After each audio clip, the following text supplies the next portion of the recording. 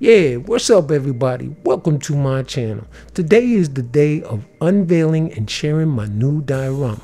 I was tired of the old gym backdrop, but I had to recreate because the old backdrop is not fitting for the gym equipment.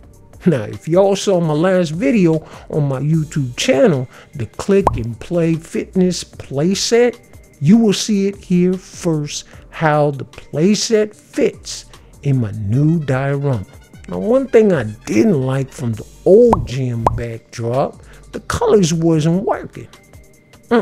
It was not working. So I had to get back to the drawing board to recreate and plus expand my gym because I'm all about space. So yeah, let's get it, y'all. Now, as you can see, I kept the doors the same, but I made a little backdrop for the entryway, as you can see back there.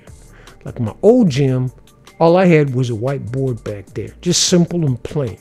I decided to do it for this new gym to give it, a little bit more realism to it. You know what I'm saying?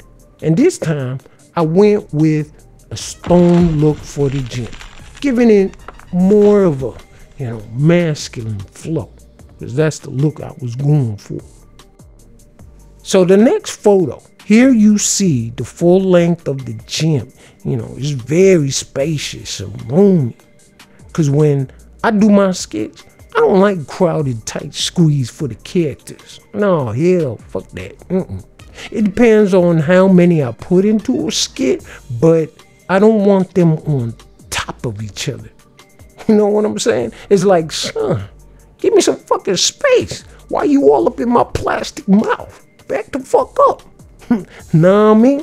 Because in real life, peeps ain't gonna be all up in your grill like that. So that's why I had to make it spacious. Yeah, so to give more of a gym look, I added some photos of the legendary Mike Tyson. Yeah, because his physique is just rock solid. Now y'all know that, fellas, come on now, you want your physique to be rock solid for the ladies, right? So you gotta motivate. And of course, there will be some Everlast brand equipment supporting in my gym. And if you're into jump rope, ladies is there. You can add that to your workouts. And I will have that too. Yo, of course, the gym can't be without a weight bench with barbells, right? Here's where the serious players want to pack their muscles on and get their muscles packed. Really packed. Packed on like Popeye. Blood, sweat, and tears, and getting their serious grind on. Grrr.